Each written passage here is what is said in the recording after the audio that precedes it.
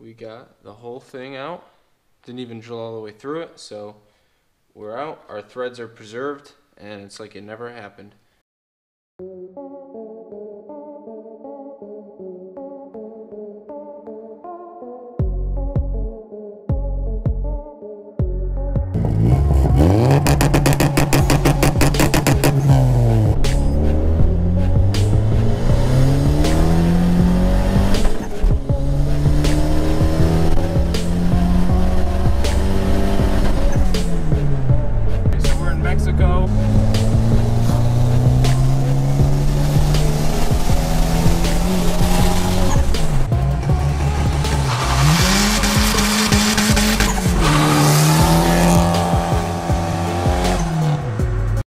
Hey everybody, what's going on, and welcome back to the channel. So in this video we're going to be heat wrapping my downpipe for one, reinstalling that on the car, and then messing around with the alternator a little bit later on, probably tomorrow or the next day.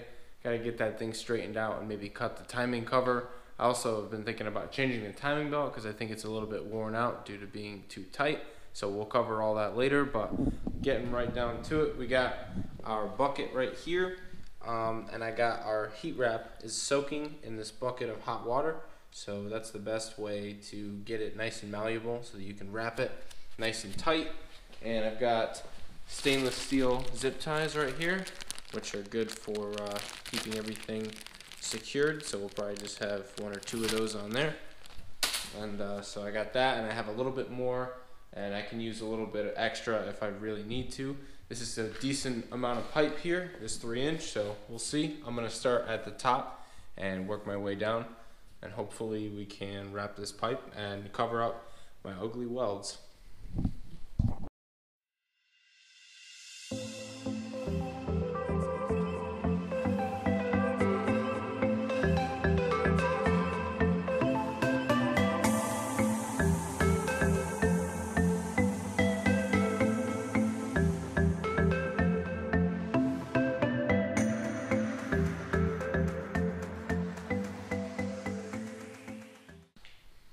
Alright guys, and there it sits. The downpipe is completely wrapped. Came out pretty good. I did have to use 3 separate sections, but I ended up only using one stainless tie. Hopefully it all stays together. It should, because I wrapped over those areas. My only concern is it may be tight like right in here. I know there's a spot that was pretty close. Hopefully it's not too close. Maybe I'll do a little, I might clearance the motor a little bit rather than mess with this. Because it's just like a stud, like an area where a bolt goes in. I could just take a small amount off there and just be fine. And then also down here by the pan, but I think we should be okay there. So yeah, hopefully this all fits on and isn't too tight anywhere. And yeah, hopefully I don't have to remake the turbo drain. I think it should fit around it still. It might be touching it, but shouldn't be too bad. But yeah, so I'm pretty stoked. I think it came out pretty good. So I'm going to let this dry, and then it'll get nice and firm, and then we'll try to install this thing. So it's the following day, and this thing is all dried off, and I went ahead and hit this flange with a little bit of sandpaper just to clean it up, and a little block just to make it flat. It's not going to be super flat, but I do have a gasket for this, stainless gasket, so we should be good. I didn't have one on it previously, and I think that might have created an exhaust leak before the O2 sensor in there, and that could potentially be an issue. So I have a gasket for it. I'm going to use it this time. Yeah, the heat wrap looks pretty good. Hope that it fits. I haven't checked yet, but right now I'm worried about something totally different. I did paint this bracket. That's for the exhaust for the downpipe, so that one bolts to the motor. So that's all painted up so that it won't rust. And now my main concern is I want to change these exhaust manifold studs right here, and all of these have to be taken out, and I don't have an extraction tool. I could probably have one by tomorrow, so I'll do that probably tomorrow.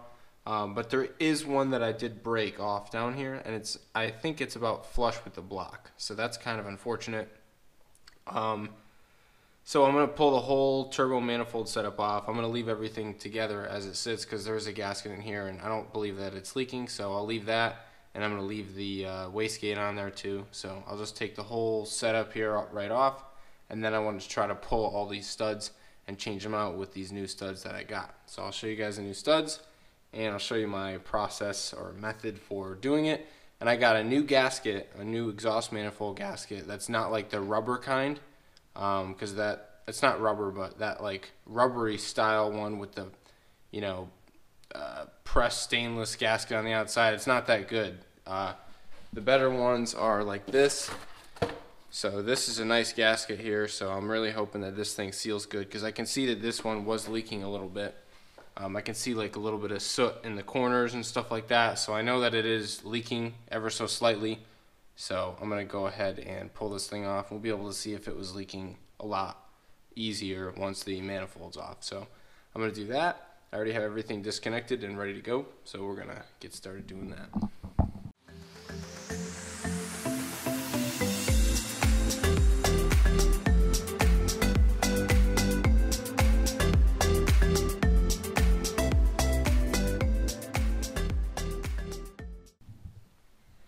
Alright, so the turbo has been removed, and upon taking it off I kind of got an idea.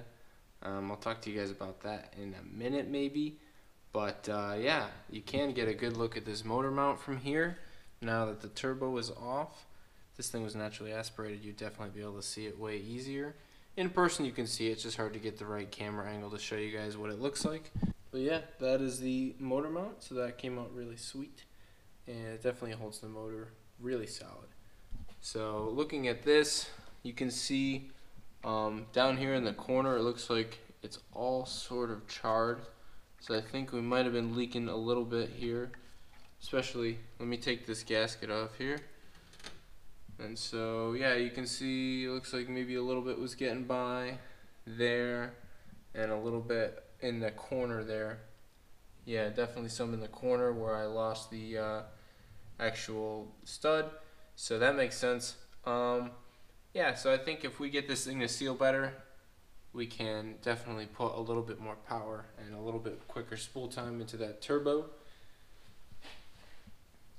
Also, yeah, back of the gasket, you can see it was leaking a little bit on the motor side too. Really a crappy gasket. This should be much better. It should clamp down, and these guys right here should be the sealing factor instead of like just this, whatever this material is. These aren't the highest quality gaskets here, that's for sure.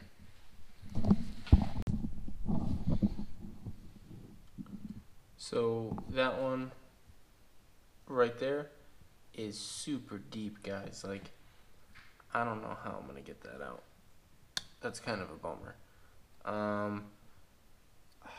I don't know. I was going to try to weld a nut onto it, but it's so far back that welding a nut onto it's going to be kind of tough. I'm going to have to like build it up and hope that it doesn't like mess with the aluminum around here. I don't know, maybe just hit it with a tack and then let it cool, hit it with a tack again, build it up until I can get it to a nut, and then hopefully it doesn't crack off, but it might crack. Although it didn't take too much force. I just got this one loose right here with vice grips. So I might try to do the rest of them with vice grips. I was thinking about moving this bracket to give myself better access. I might do a little bit of research. I want to figure out the best way to take this guy out. You know, maybe there's like a tool for it, and I might just wait and order that. Because I don't really want to mess up the block, or mess up the head rather, just because I'm trying to, you know, fix this stud here, which I need to fix it, but I don't know, this head's kind of shot anyway, but I don't want to buy another head. Also, it looks like it was leaking a lot of exhaust up top here. Like, this is all sooty on the head. So, I think this thing was leaking a ton of exhaust out of the center. These two were kind of loose too, these center bolts were loose. I was afraid to try to crank anymore after this one snapped on me, but they would loosen from time to time, and these guys were loose, so I think we were leaking a little bit here, but yeah, we're going to get the head all cleaned up again, you know, less exhaust on it, and then we'll be good to go with this new gasket. So I'm going to check this guy. I'm going to open it up and throw it on the manifold and see exactly if we need to port anything, and if we do, I'll try my best to port the manifold. I'll show you guys that process.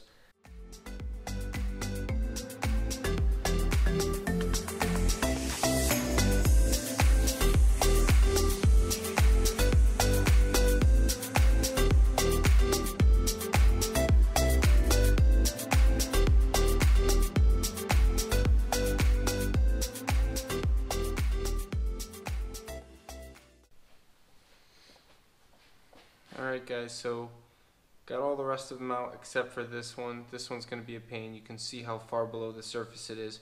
I did manage to find an easy out and also a couple of drill bits, so I think that we may be able to get this thing to come out. We are just going to have to be super careful. So what I did was I took a punch and I ground it down so that it's a nice fine point. And what I'm going to do is center that, making sure that it's centered, because you want to drill the center of this. And so we're going to put it in the exact center of this stud. Then we're going to smack it with a hammer.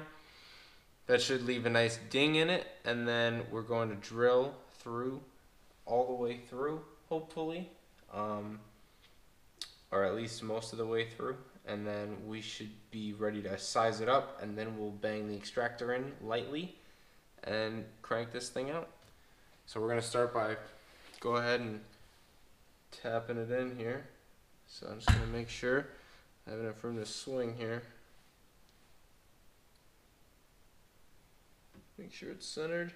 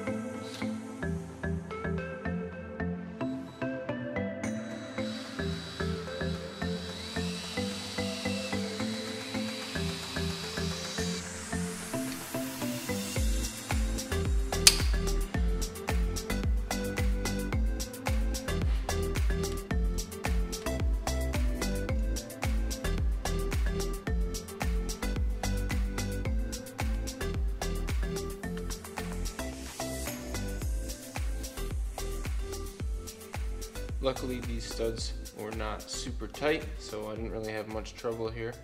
The easy out is doing a really awesome job. And I did drill the nice center of the bolt there, so we didn't really have any issues. And you guys will see in a sec here, we got the whole thing out.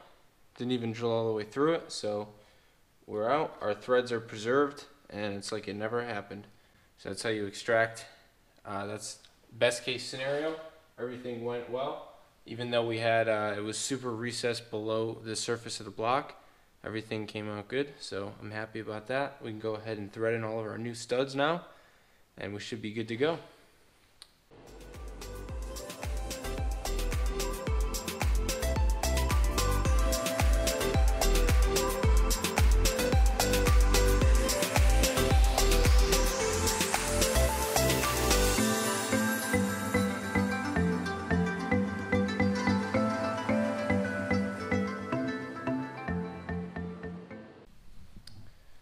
So it's about 9 o'clock, and I plan on stopping around 10, and I kind of want to see where I can get.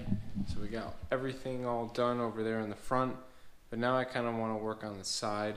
As you can see, my timing belt, it looks kind of worn out. The the letters are all worn off, as well as I can start to see the ribs through it, and I think that it's starting to wear out prematurely, either because of the tension on it, or I think it's just because I bought a cheap belt. I did buy a cheap junker belt, so I kind of bought a better belt, hopefully, and I want to change it. And I have to take the cover off anyway because my belt for the alternator down there is going to rub on the cover. So I need to take the cover off to trim the cover because I don't want to burn out the brand new belt. So anyway, I got to take the crank pulley off, I got to take the cover off, and if I got that all off, might as well take off power steering and the bracket and the motor mount, and then I can do the timing belt as well, which I have in the mail, or coming in the mail anyway. So yeah, I'm just gonna try to yank some stuff off of this thing and see how far I can get tonight. I would like to at least just get the cover off and get everything out of the way and get it ready to look at the timing belt. So that involves crank pulley and all that stuff. So we'll see what I can get off, and yeah, we'll see how far we can get. Alright guys, so it's been half hour, 45 minutes. Half hour was working, 45, you know, total 15 minutes of just me staring at it. But yeah, I got everything all exposed here, timing belt, cover, took that side motor mount off, alternators off, brackets, all sorts of things, power steering to the side, just everything needed to come off there. Yeah, crank pulley, you know, that big pile of parts right there basically. So yeah, we are ready to do a timing belt when that comes in. Shouldn't be too difficult. I've done it a couple of times on this car, so just swap a new one on. I want to make sure the tension is perfect like I want it. And yeah, I'm pretty happy with everything so far. It's turning out really good. I think this car is gonna go back together really well this time. You know, I've taken this car apart a few times, so this time I really know what I'm doing, so it's gonna go back together nice and quick, and should be good. I'm hoping we make some more power with all these mods here.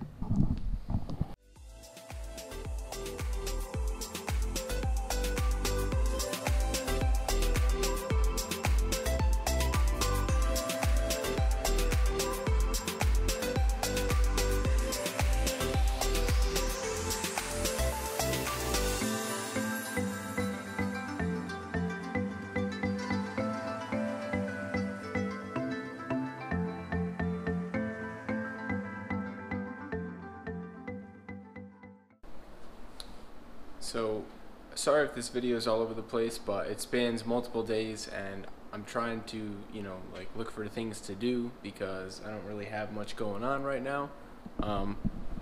As it sits right now, I got the downpipe bolted, the wastegate dump is fully finished, welded up and everything, all painted, ready to go on. So it's mainly ready to go back together. I'm just waiting on getting the timing belt and the new balance shaft belt as well. I'm going to put that on and then throw everything else back on, tighten down everything, and this thing is ready to start up at least. But yeah, it should be ready to go very shortly. Timing belt's supposed to arrive tomorrow, but in the meantime I'm trying to like find stuff to do here and there, but I keep adding stuff on.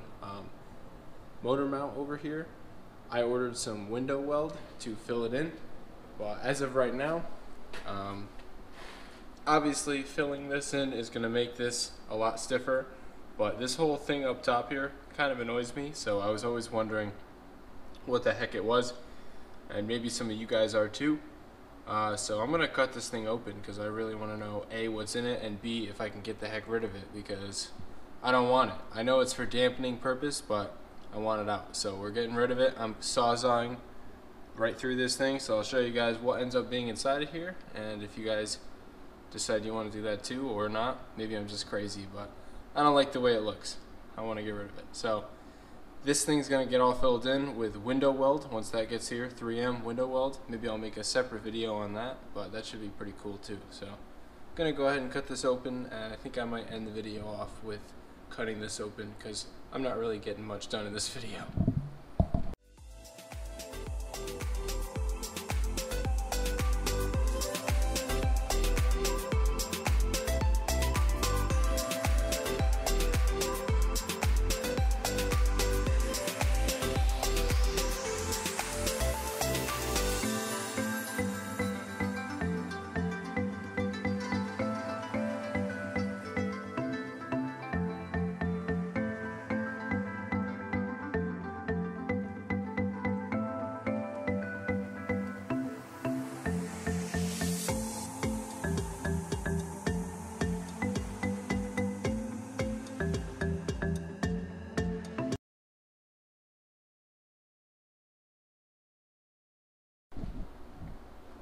Alright, so I actually did not know that this was a fluid-filled mount. You can see we got a little bit of fluid down in that bucket. That was interesting to find out. Probably wouldn't have cut it open if I knew that, but you live and learn. Yeah, probably don't cut yours open.